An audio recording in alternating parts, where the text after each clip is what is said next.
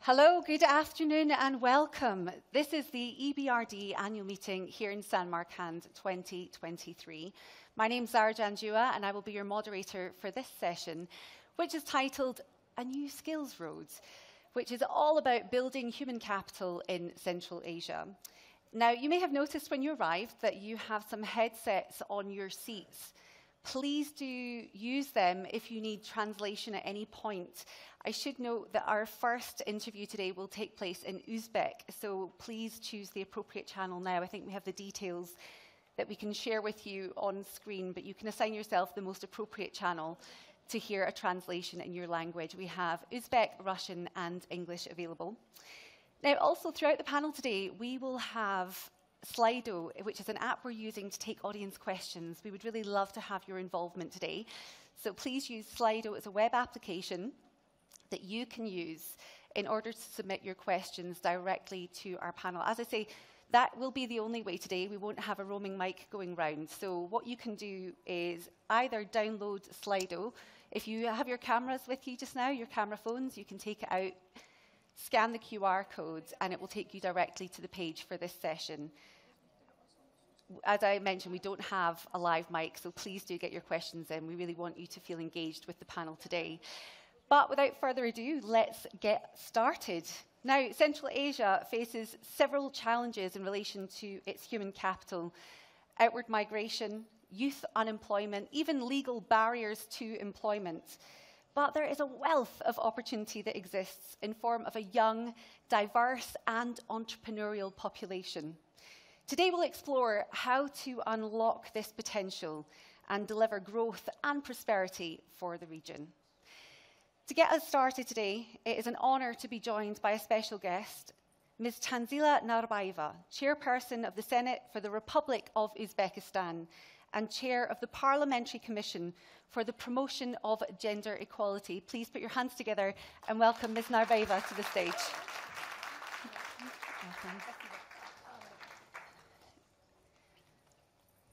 Assalamu alaikum. Thank you very much for joining us, Ms. Narbayeva.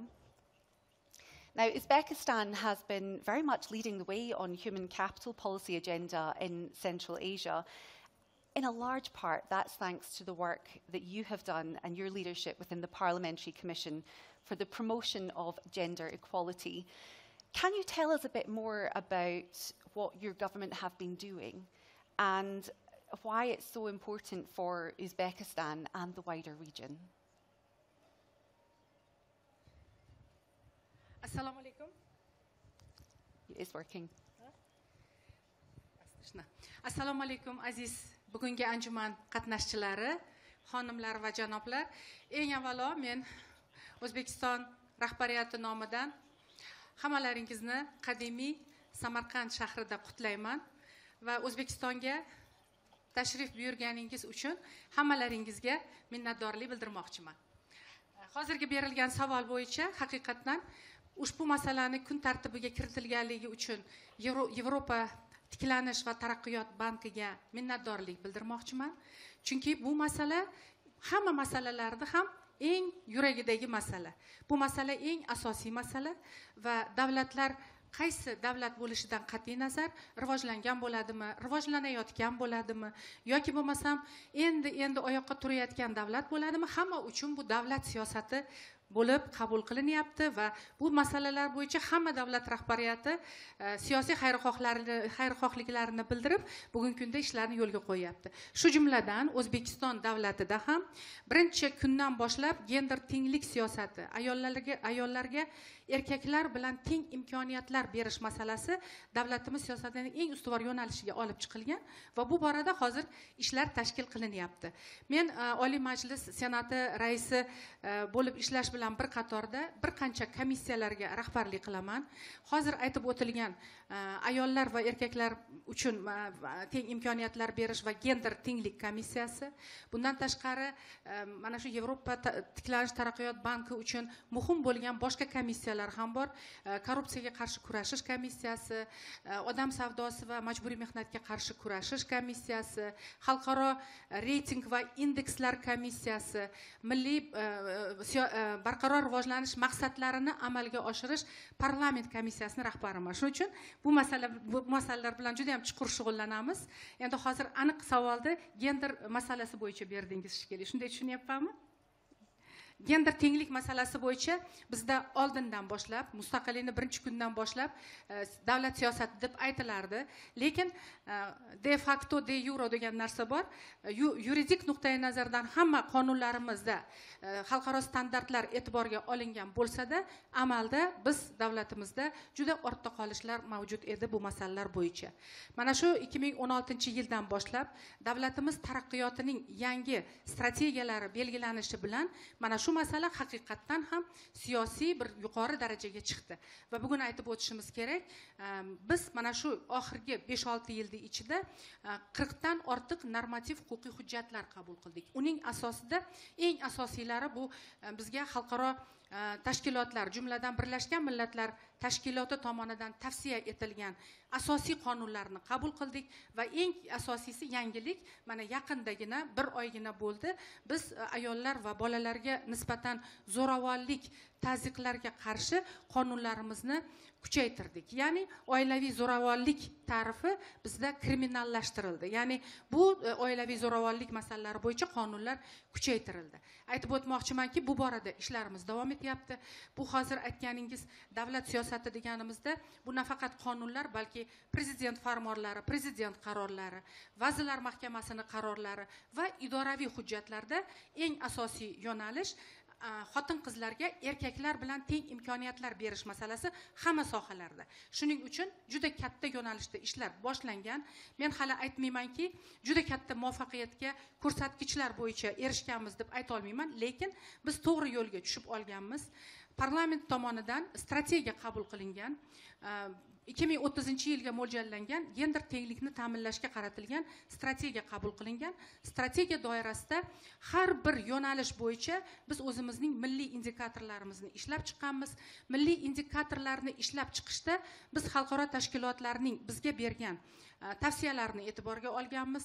O'zimizdagi muammolarni hammasini inventarizatsiyadan o'tkazib, muammolarni bartaraf qilish yo'llari bo'yicha ularning indikatorlarini kiritganmiz va albatta yoshlarni, hozir mana bizni hurmatli moderatorimiz aytib o'tdilar, yosh qizlarimizni ularni salohiyatini oshirish, kichkina o'g'il bolalarning salohiyatini oshirish bo'yicha shu masalalar bo'yicha biz alohida dasturlarni qabul qilganmiz.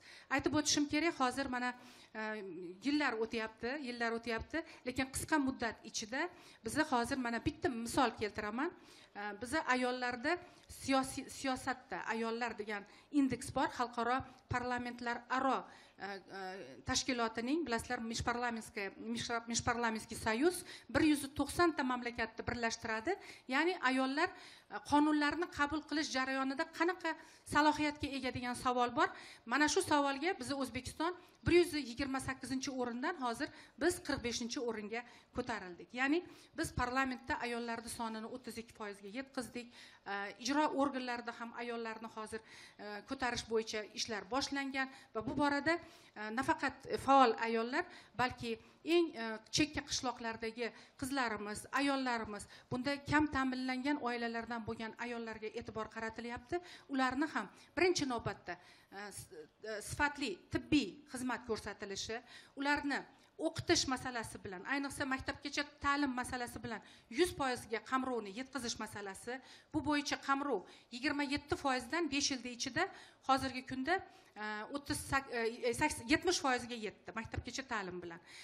Undan tashqari maktablarda, turli yo'nalishdagi maktablarni tashkil qilish, maktablarimizga bolalarimizni qiziqishi bo'yicha qabul qilinishi va maktablarda ikkita til va bitta kasb bilan qo'shimcha bitiruvchilarni chiqarish masalasi davlat siyosati qilib belgilandi. Oliy ta'lim muassasalari bizning mamlakatimizda oliy ta'lim muassasalari 77 ta edi 5 yil oldin. Hozirgi kunda 199 ta oliy ta'lim muassasalari tashkil qilindi va qamrov 9% dan 38% ga ko'tarildi. Va bizni xalqaro tashkilotlar, ya'ni bo'lmasam boshqa davlatlardagi bizni hamkor davlatlarimiz bizga yordam berishib, qo'shma mana shu filiallar tashkil qilish bo'yicha juda katta ishlar olib borilyapti. Yana katta ustuvorlik birinchi navbatda yoshlarni, bizda mana O'zbekiston Markaziy Osiyoda eng aholi soni bo'yicha katta davlat hisoblanadi. Buni hammalaringiz bilasizlar. Tug'ilish ko'rsatkichi eng yuqori.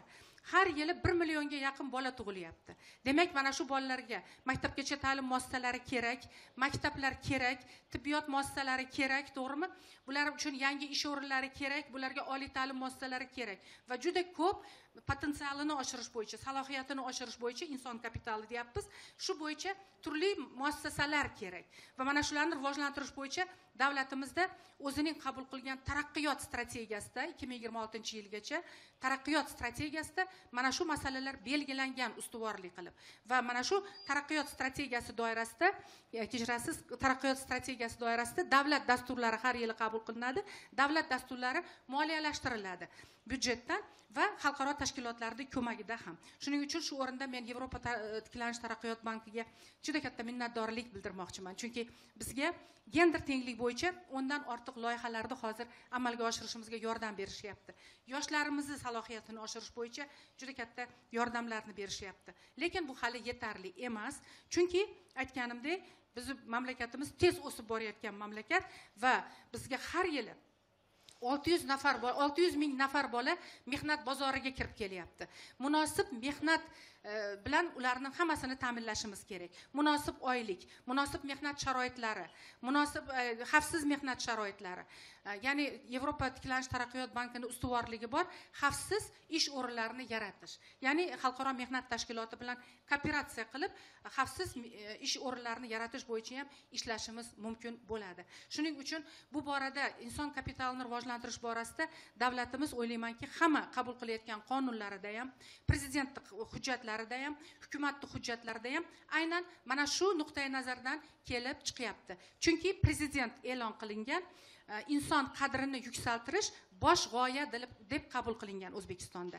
Demak, biz ko'p ishlashimiz kerak. Bu bo'yicha yo'limizni topib olganmiz, lekin sizlar bilan biz hamkorlik qilishga ochiqmiz. Ya'ni nafaqat bu bank bilan bugun mana juda katta anjuman o'tkazilyapti, balki boshqa banklar, xalqaro banklar bilan, boshqa xalqaro tashkilotlar bilan, hamma bilan hamkorlik qiladigan bo'lsak, oldimizda turgan muammoli masalalarni birgalikda hal qilamiz.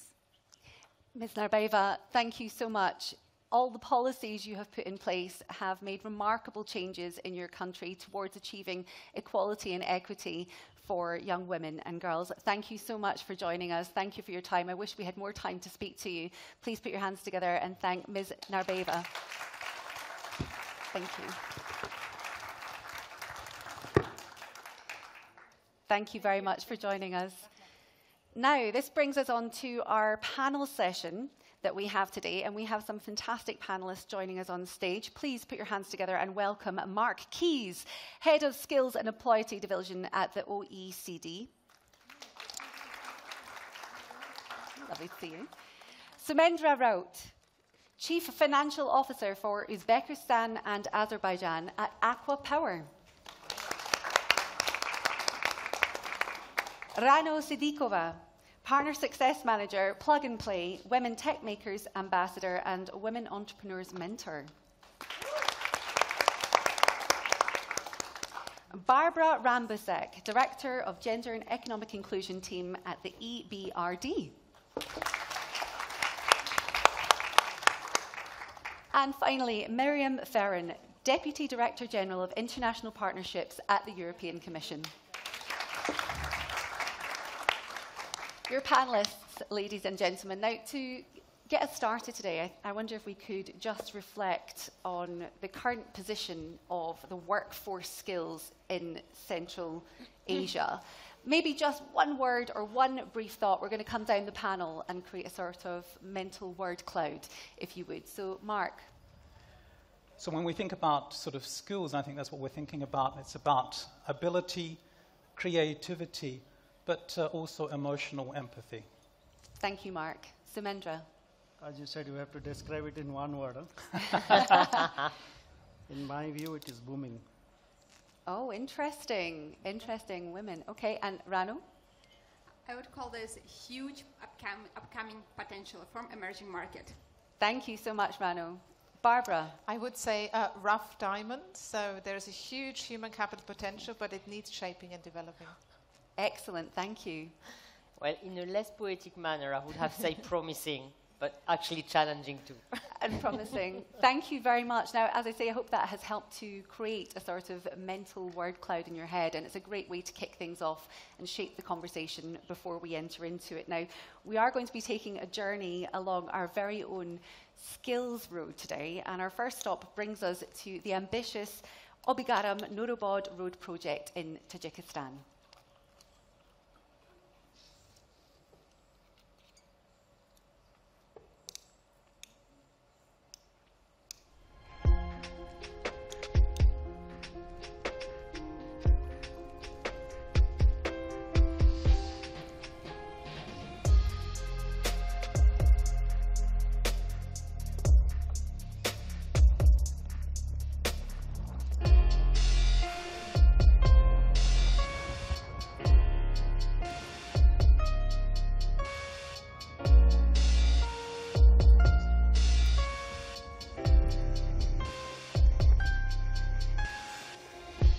برای حل مسئله مموراندوم گروه کاری در وزارت نقلیات کاربری نموده اویدی برطرف کردن اون نامگویی که برای زنها در کار ساختمانی راه‌ها کارهایی که مانع در کارهایی که اجازه داده نمیشد برای اونها کاربری کرده شده ایستاده است. ما باوری حاصل داریم که وقت‌های نزدیک این نمود کارها از بین گرفته می شوند.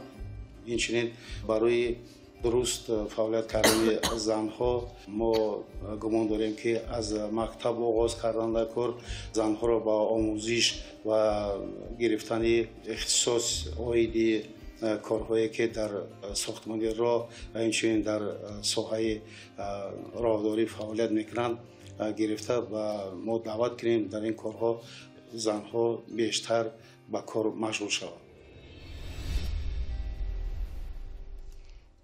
Great to see a project there, obviously focusing on young girls. I mean, Samendra, you mentioned girls. That was women and girls. That was one of the suggestions you gave us for our mental word cloud. But Mark, barriers to the economy like those the EBRD is working towards with the government of Tajikistan to remove is just one of the challenges that Central Asia faces in promotion of human capital development.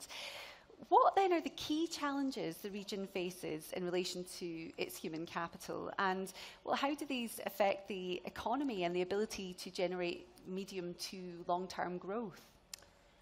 Thank you very much for that question, which I think I need about another 8 hours to answer, but I'll try in 3 minutes. We do have time limits, unfortunately. Let me talk about both challenges and opportunities, and then say a little bit more in detail about sort of the digital and green transformations, because I think that would be very important for the future of Central Asia.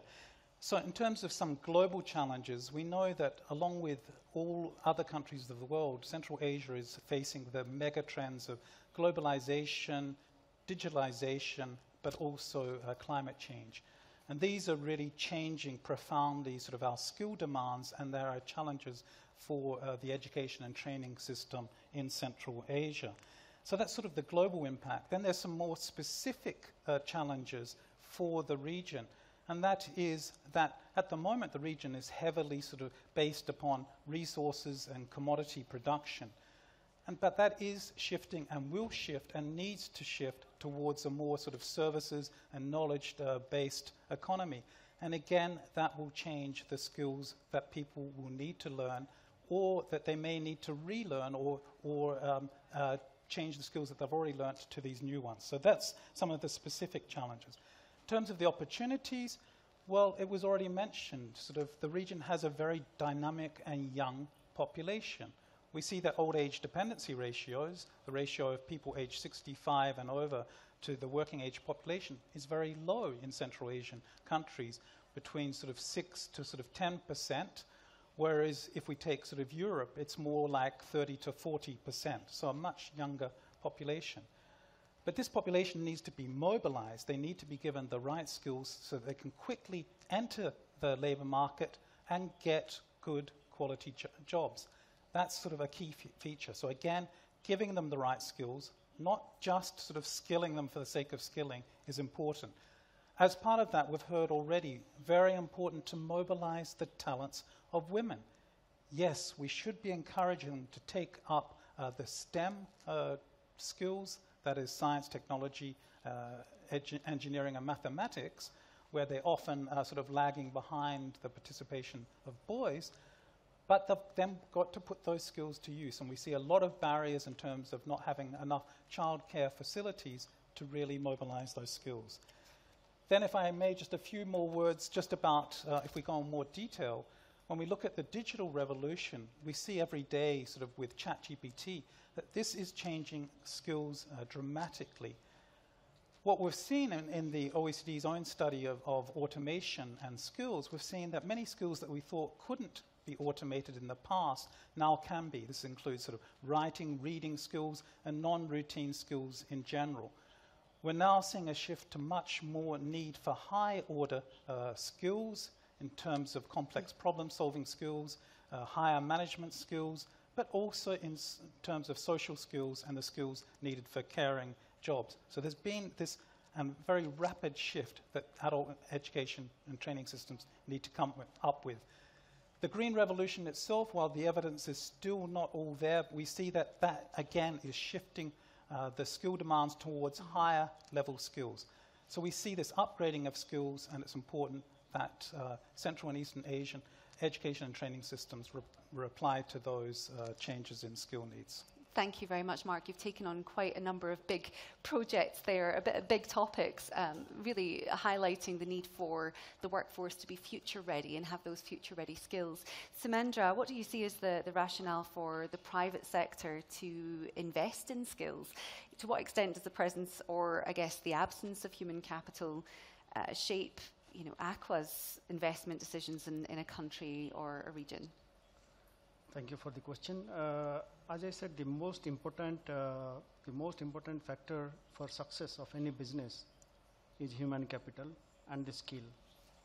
And it is also important for the private sector to come in and act as a catalyst, invest in skills without any gender biasness, equal opportunity to everyone, speed up the skill, and hire local resources to get success. Aqua Power as such has taken a lot of initiative in Uzbekistan, in this region, in refurbishing a Syrian Energy College and employing bright students, both boys and girls. You'll be surprised, the ratio is almost 24%. Out of 234 students are girl students. Thank you. So this is something which is great, which is going on. We have done this, we have started this in the year 2021, and as on today it is 234 students. And from our team, like engineers, senior people, senior management team, they personally go and give coaching out there. And we have expert teachers, experts. We hired them from outside and put them as language teachers, technical teachers to upgrade the skills so that in future they can be recruited in the energy sector and in Aqua Power as well. As I say, already 2 students have been employed by Aqua Power out of Syrian College. We'll continue to do like this in future. This is the starting point. We have commitments in Uzbekistan. And we'll heavily invest in upskilling. It's great to use Aqua as a case study to understand some of the ways in which the theory can be applied. I want to come to you, Rano, to ask them, because we've been talking about human skills really through a lens of female and gender. So, what are the biggest challenges to groups like young people and women? What do they face in building human capital for the economy tomorrow? Does this sort of limit their ability to successfully set up and run a business or to find meaningful employment? First of all, thank you so much for inviting me for this for discussing this important question. Talking about challenges that youth and women have today, there are a few challenges. I would say like big bucket challenges that we can name. One of them is access to education.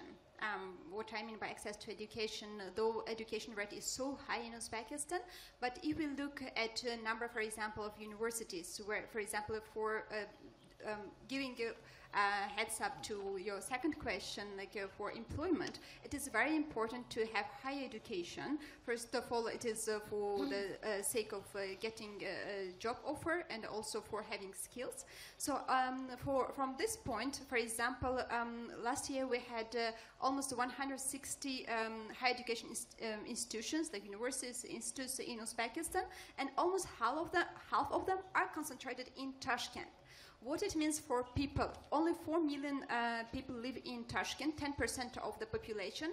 Then for the rest of people, so they should make their way to Tashkent. Here we have trigger with another cultural aspect when families are not very keen on letting daughters to go to other cities and have some independent life. So then we have the numbers of, there are a bit more, 53% of girls at the exit from school. And then we have a bit more, 55% of men in the universities. And so this is a domino effect that one thing gets to another. And with this access to education, it is one problem. And another big thing that young people and women are struggling with is financing the education. Education, it costs, and for average, for the family with the average income, it is a big bucket expense. And here, though there are dozens of banks that offer credits, it is still the terms of loan are still unfavorable. So again, people should rely on family financing. And here, again, coming back our cultural aspect, if there is limited resources in the family, there is a higher chance that boys get, there are priority in financing the education as by default breadwinners in the family. So from all these aspects, yes, so finance, access, and also there is a cultural bias with the women being seen mainly more in the family rather than in the career. We have those aspects, but on a very positive note, those things are being more talked about in the society, and those barriers are being pushed. And then coming to your second question, then for those people for establishing business or for finding meaningful employment, the same challenges, they are there when getting access to employment or establishing business. But as I said, and I totally I'm very happy to hear what Tanzila Kamalna said. Those challenges are slowly but surely being taken out of the way. Thank you, Rano. Now, Barbara, Rano's mentioned a number of challenges there facing young women and young people in the region. What then is the role of an investor like EBRD to unlock human capital within the region? So EBRD as an investor has, I think, a very important role to play in terms of actually reaching out into the labour market and working directly with private sector and also public sector employers. So we have, as you know, a fantastic partnership with Aqua Power here, but we work across all different sectors in Uzbekistan and, of course, across the wider region. So how do we do that? We've heard, you know, businesses are fundamentally constitute of two things. It's their physical assets and it's their people. And we can actually not just help them invest in their physical assets, but also invest in their people and raise the awareness and capacity in terms of how to do that. It's the private sector that creates jobs and that requires skills, but that also needs to be or needs to have a role in shaping those skills and informing what kind of skills will be needed. Partnerships with universities, with vocational institutions, in order to shape the curricula that are being taught, and therefore actually young people, young women also, who come through those education institutions, having the right skills, being employable. So that's one thing. And the second thing is also lifelong learning and updating and upgrading those skills on an ongoing basis. So as EBRD, we actively support our clients on exactly that journey. Thank you very much. Now, while this discussion has really focused a lot on the challenges facing Central Asia, it's important not to lose sight of one final point, really, which is the potential that the region holds.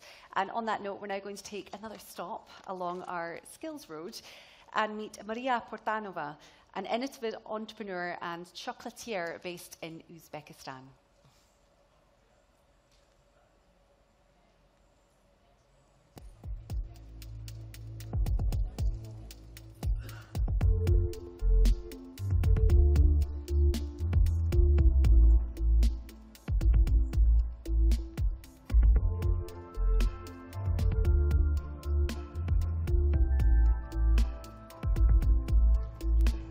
Но наше сотрудничество с EBRD было в самый интересный момент, потому что мастерская испытывала трудности.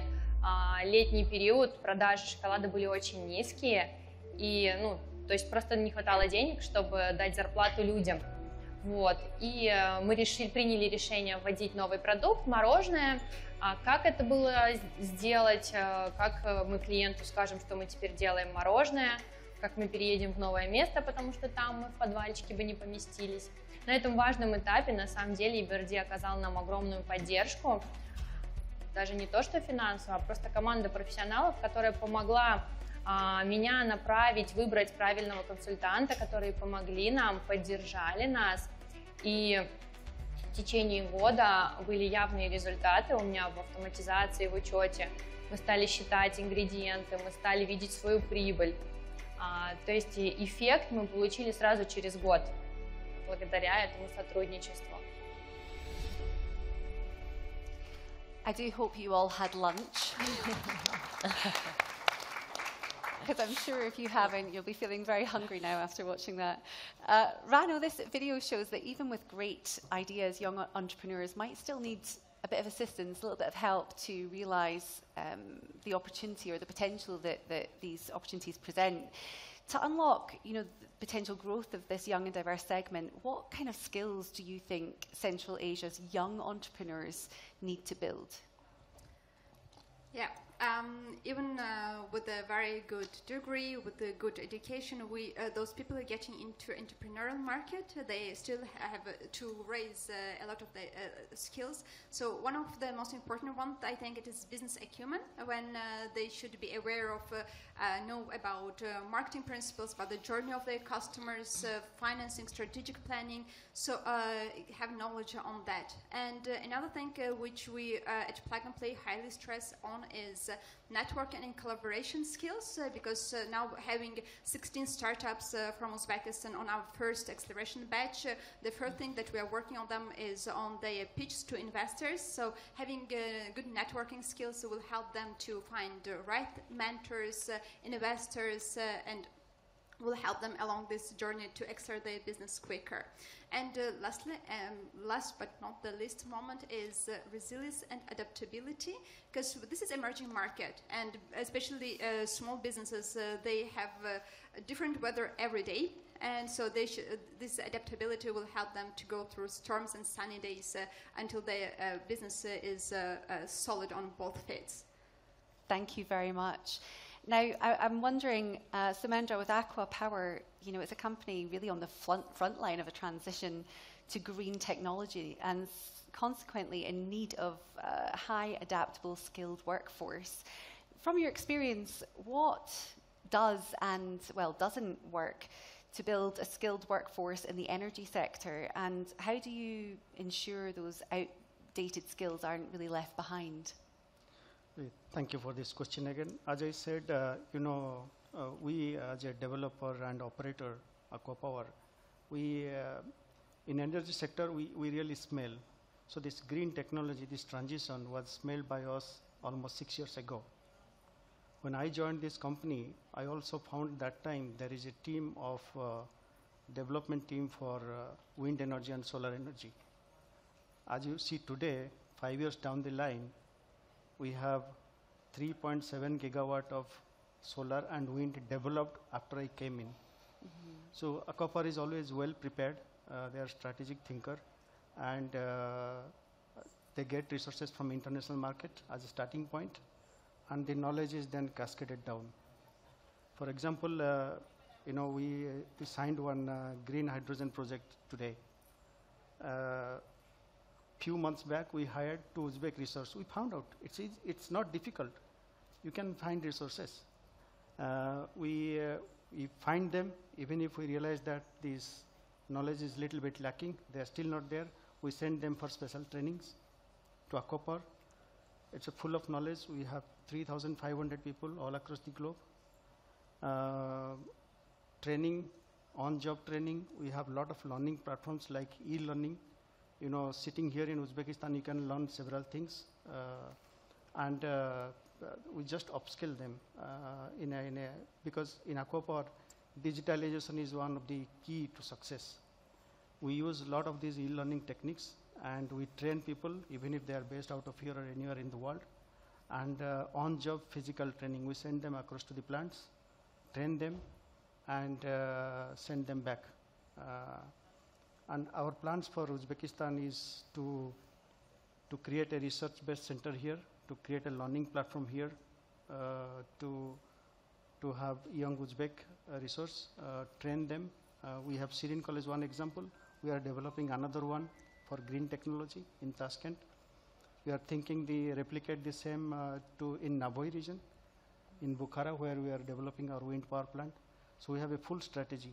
Having said that, we are not retiring our experienced or old technology people. We pick them up. Okay, you are knowledgeable and experienced in combined cycle gas fired, but now you need to learn about solar technology, wind technology, green hydrogen. We train them, and they are up to speed. This is how our planning is. We are not retiring people. We are, hiring people from the market. And as I said, I really respect Uzbekistan is sitting with a lot of dynamic resources, young resources. From my personal experience, I have been hiring people since last 2 years. In my time itself, 90% are Uzbek. Yeah. We go hand in hand. We work together. And I try to coach them, teach them, so that at one point of time, they come and take over.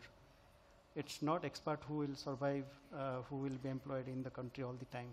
At one point of time, it will be 100% Uzbek who will be running our power plants. Thank you, Samendra. And it's great to hear your investment. Another data, which I must say here, this is a good please. platform to say. We have an operator called Nomak. It's an Aquapower entity. And we are just finishing our combined cycle gas-fired power plant in end of this year. But the hiring has started from now, from 3 months back, 4 months back. We have hired 47 Uzbek resource, and the team size is 50. Wow. Only 3 are expert, 47 are Uzbek. So you get the country sitting with enormous dynamic resources. I respect their talent. I respect their keenness to learn. Their hard work. And you're tackling the outward migration issue as well within the country, which is really fantastic to hear. I want to come to Barbara to ask, Samendra mentioned there how dynamic the population can become. And I think what is emerging very much from this discussion is just the understanding of how dynamic the private sector is and its ability to identify what needs to be done and really how to do that. How does EBRD link its investments to bring the voice of employers and entrepreneurs to shape policy reforms? So I think that's another important role that EBRD plays. I talked earlier about how we work with our private sector partners to recognize the importance of skills and do something about that. But we can actually bring that voice into shaping policy solutions. So, for example, in Kazakhstan, we brought the voice of companies in the energy sector in order to lift labor market restrictions that existed for women to work in certain types of jobs. Because fundamentally what that meant is that companies could only fish in half the talent pool. And so it was in the company's interest to expand that talent pool, particularly for those companies that actually work in very remote regions, in order to be profitable, in order to be able to innovate and to grow. So it is that connectivity and that bridge function in a way that we can play. We do the same on skills. We help develop something called sector skills councils, where we bring together the private sector in a particular sector, from hospitality and tourism to engineering to many others, in order to shape national occupational skill standards and really shape what's actually happening, what's being taught in classrooms across the country.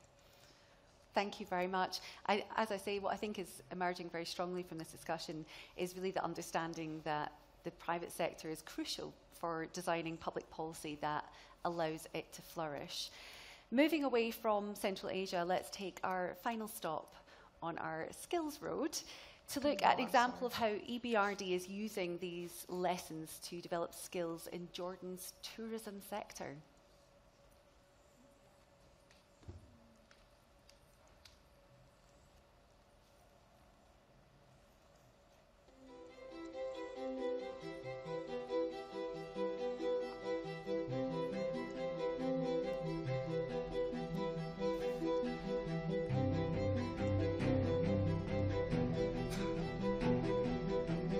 Tourism is a very labor-intensive industry. In Jordan, we have always faced an issue with skilled labor as many other touristic destinations.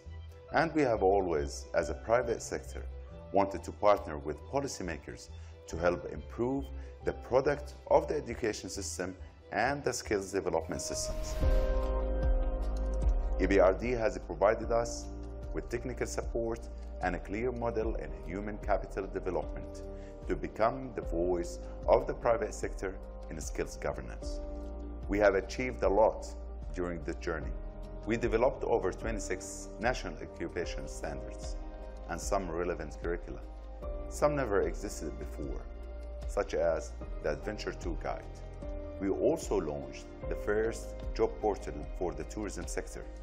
And currently, we are working on a national level strategy for skills development that will guide all stakeholders involved in skills development in tourism. Being supported by EBRD brought weight and credibility for this process. Beautiful pictures there. Doesn't it just make you want to visit Jordan? It's beautiful. I loved watching that VT.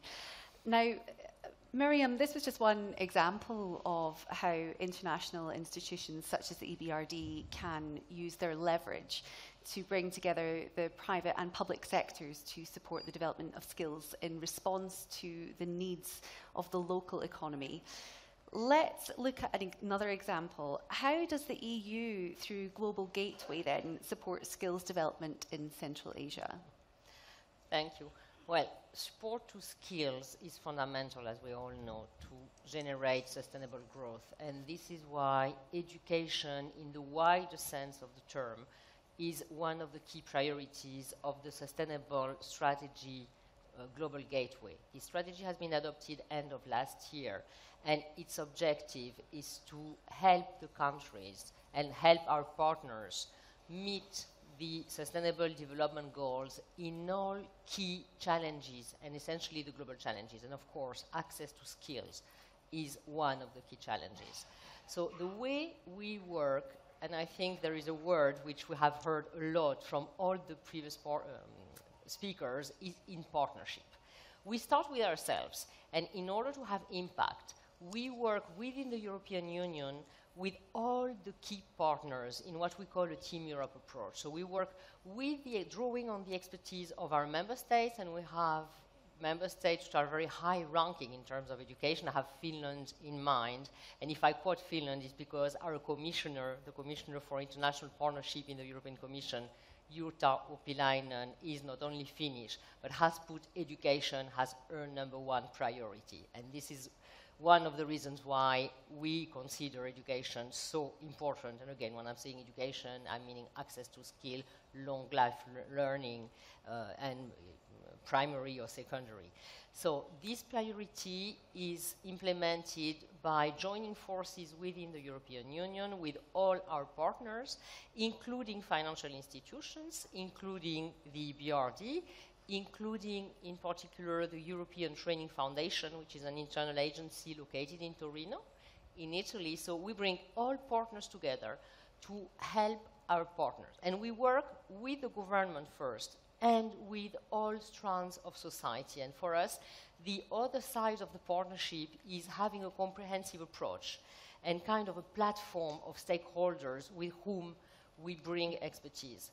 We have a full set of tools that we can deploy, starting with technical assistance and transfer of knowledge and expertise, And this is done in particular in Central Asia and in other countries. With the countries with whom we have a sufficient level of confidence, we do consider that budget support is the best tool, because this allows us to have a full-fledged policy dialogue with the government. And what matters in terms of education, as was said, is that all key players of the chain speak to each other, starting from primary education, but within the government, you need to have a dialogue, an interministerial dialogue between the ministers for education, for labor, for sectoral policies. And it starts with a comprehensive approach within the governments, which the EU support can strengthen via policy dialogue, via financial assistance, via provision of experts that can work hand in hand in the administration.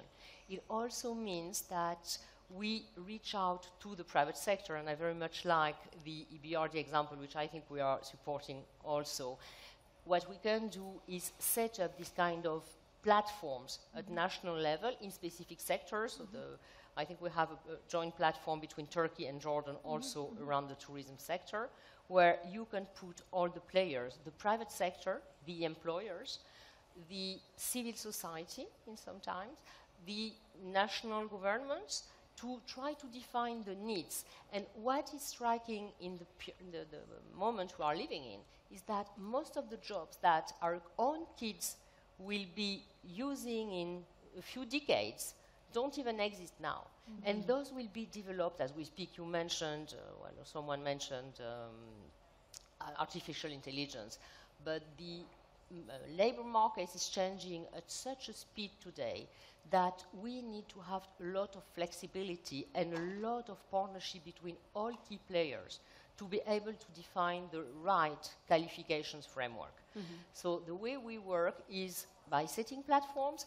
We also work with the private sector, which, of course, on the other end is considered as the employer, but also as a provider of qualifications. We have a lot of projects where we can de-risk investments in exchange of private companies setting up training programs and employing local population or collaborating with universities. So we have all this set of tools, from direct financial assistance to provision of expertise. Of course, one very well-known program, I can't leave this stage without mentioning Erasmus, which I think is the flagship of the European Union. So both in terms of mobility, we can have exchanges for students between European countries and our partner countries. We also support universities directly through capacity building in universities. And last, we have one specific recent program for the 5 Central Asian countries, which we call DARIA, and which is implemented by the European Training Foundation, which aims at defining new models of cooperation for the definition of the qualification framework that will allow employability of the young generation in certain sectors. Thank you. So full set of tools, and clearly a top priority to be implemented in full partnership with the beneficiary countries and their society at large. Thank you for the comprehensive insight into Global Gateway. I think that leads us nicely on to potentially some questions. And Mark, there's one that's come for you. What do you see as innovations or examples of best practice of policy solutions to build skills and human capital? Which of these do you think work particularly well for the challenges and opportunities we face in Central Asia? Thank you, Zara. I think, what's really important, and I'd like to focus actually, is on adult learning systems and what needs to be done to sort of improve those systems and make them future ready. Because we talk a lot about initial education, but if we don't help those young people and the current workforce keep their skills up to date, then we will have costly sort of skill shortages, and that is a loss both to individuals themselves, but also to firms in terms of profitability. And adult learning systems are often the poor cousin of the education and learning system. There's less investment in them than in initial education, but as I said, very crucial.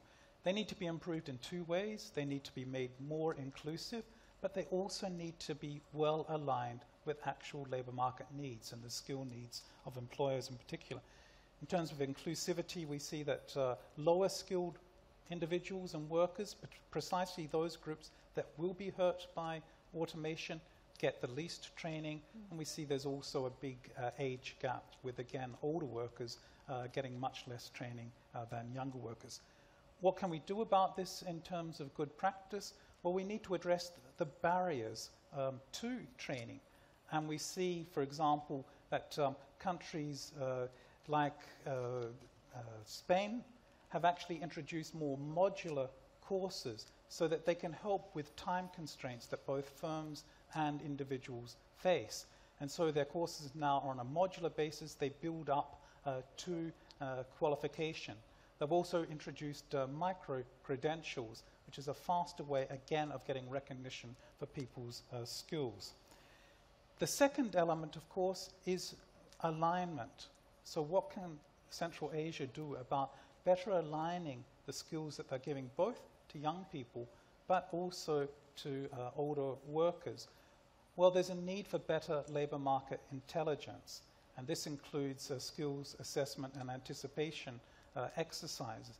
Now, we see many countries are doing this, but it can be done in a better way, both at a national, sectoral, and regional level. And this involves of course, bringing all of the partners together, and this has been mentioned before. So the private sector needs to be part of these exercises. The governments, the training institutions and education institutes need to be part of this, and of course, the representatives of workers need to be part of it. But it's not just enough to do this. We see that you need to disseminate the exercises or the results of these assessment and anticipation exercises. I've seen countries like Sweden where they do an excellent job at all of these different levels, national, sectoral, and regional, in very complex exercises, but then there's a failure of dissemination. So that information is not getting to all of the actors that need and could use that information. So it's something that has to be learnt. And again, I think there are other mistakes that can be learnt as well for Central Asia from some European countries. Many European countries want to jump a level, go straight to higher education, upgrade all young people to a university education. I think that's been a costly mistake, and we need to keep a vibrant vocational education and training institutes alive, because they are crucial skills that will be increasingly important and will remain important. And we need to keep that sector alive and not put all of our investments in just purely in higher education. Mark, thank you very much, and thank you to everyone for submitting questions. I'm sorry we weren't able to dedicate a little bit more time to doing that. It's been a wonderful discussion here with our panel. Every single speaker we've had, I think, has shown us a bright future ahead for the region. And honestly, I wish I could sit here for another hour at least and speak to you all about it. Thank you so much for your input. Please put your hands together and thank our panelists, Mark Keys, Somendra Root, Rano Sidikova, Barbara Rambisek, and Miriam Ferran. Thank you very much. Now, we do have a special guest who is here to help us close this session. Joining us now, we have Anita Bhatia, who's the founder of the Impact Collaborative and former Deputy Executive Director of UN Women. Anita, thank you very much for joining us. I know that you've been very much waiting in the wings, listening into our panel session. Perhaps you would like to reflect on some of the key points we raised. Thank you so much, and really enjoyed listening to this discussion here early in the morning in Washington, D.C. Let me just pick up on a few points that were made to close out this really interesting panel. First, I think it was really interesting to hear from Ms. Narbayeva about the investments that Uzbekistan is making to increase the participation of women in the educational system, and it was really great to hear the ambition about moving this number from 27% to a much higher number. And I also really enjoyed hearing from the other panelists about some very specific things that are being done in business and in the private sector to address the skills gap in Central Asia. Overall, I would say, I think there were three big themes that emerged. First, the need to close the gap between the supply of labor and the demand for labor by making sure that there is investment in the right kinds of education. So really appreciated Mark's point on the need not just to have formal education systems, but also vocational systems.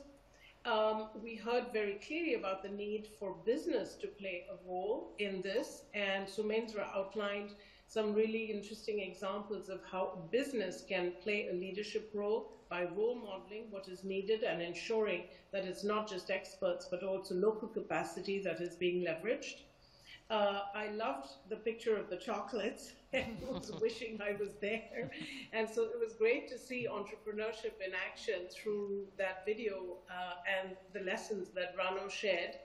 And I also really appreciated what Barbara mentioned about not just examples from Uzbekistan, but also from other parts of the world where EBRD is clearly playing a very important role with both the public sector and the private sector in ensuring that this mismatch that you see very often and this failure to translate employment, education into employment is being addressed.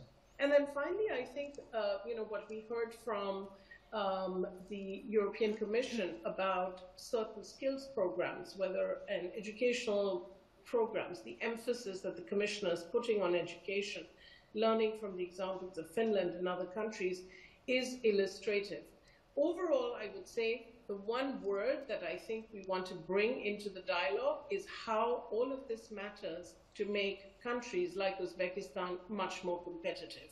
Because the human capital potential, not just of women, but of all people, is really what needs to be leveraged. And I think as Central Asia sets off on this journey to close this gap between education and employment possibilities, it is really important to look at the experience of other regions where lots of women are being educated today, but because of things like the cultural bias, the lack of access to financing for education, that investment in education does not always translate into employment. So just something to keep in mind, that it isn't enough just to create the policy framework, to have the involvement of the private and the public sectors in creating those frameworks.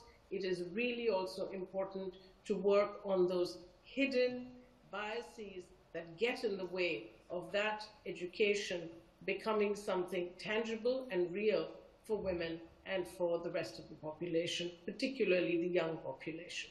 Thank you so much. Anita Bhatia, thank you very much. Thank you.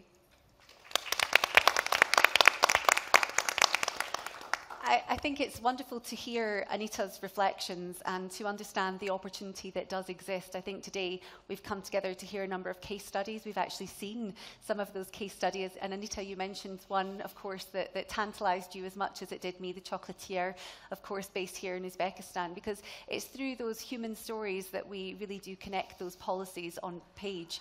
And I hope that you all do see the hope in the future in the region. What we would like to ask you all to do really is moving forward to not just enjoy the rest of this annual meeting here today in San Marcan and of course tomorrow, but when you are attending meetings, when you're having either other meetings or networking events, or indeed when you're discussing policy, to try and do that through a human capital lens.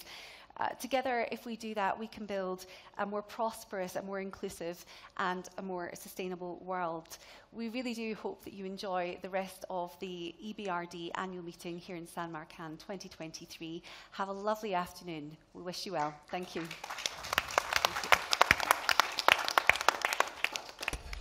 Doesn't it just fly in?